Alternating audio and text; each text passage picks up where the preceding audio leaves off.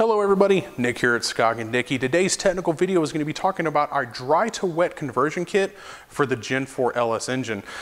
Now, dry sump oiling systems came on a few different engines in the Gen 4 LS. It was actually an option for the Grand Sport. If you got a manual transmission LS3 C6 Grand Sport Corvette, it actually came with a dry sump setup. Of course, it came in all the LS7 equipped vehicles, including the Z06 and the special edition Z28 they offered for the 5th gen Camaro, and the ZR1 Corvette. Now, there's a lot of reasons why you would actually take that system off. It's very beneficial. It actually helps in high G cornering forces that you're experiencing in like a road race application. But if you're swapping the vehicle or doing other performance modifications, or if you just don't want to deal with the setup at all, a lot of people don't want to run it. So we're offering a kit that gets rid of the dry sump setup for a wet sump setup. It's actually a pretty simple kit, but we wanted to go over some of the components that are involved, some of the components you need and why, and even some of the installation orientation we get a lot of phone calls about. So let's dive in.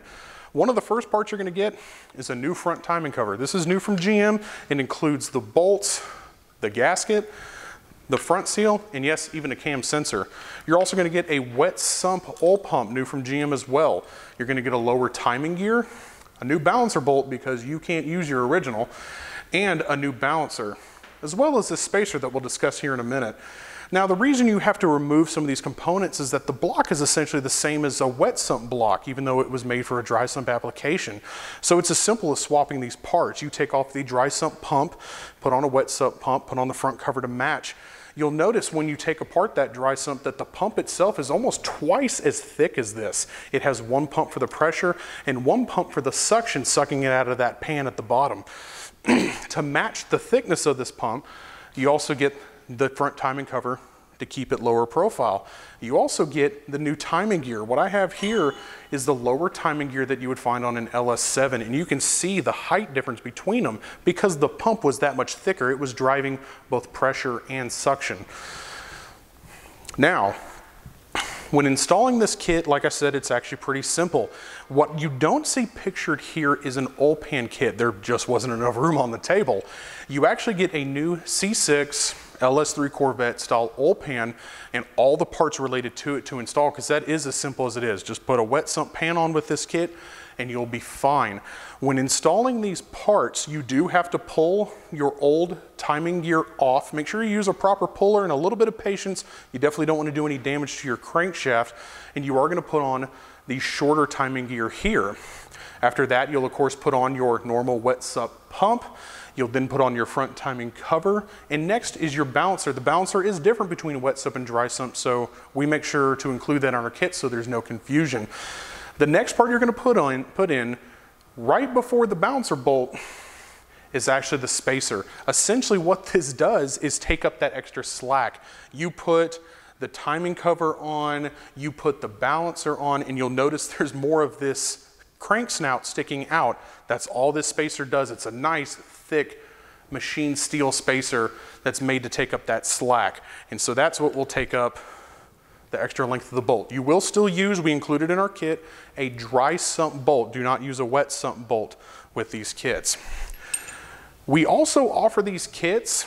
If you call us over the phone instead of ordering on our website, we are more than happy to help you out if you decide you want some different components. A lot of people are running different accessory drives, so maybe the balancer won't really work for you. Same thing with the oil pump. Factory GM oil pumps are great. They'll handle a whole lot of your needs. But a lot of people like to run, say, a Melling high volume or high pressure oil pump. We can help you out with that too.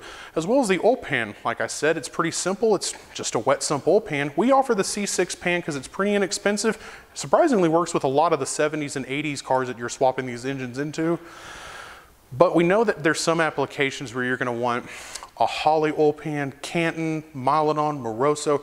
We offer those parts as well. So we can definitely pick and choose parts as needed and customize a kit for you.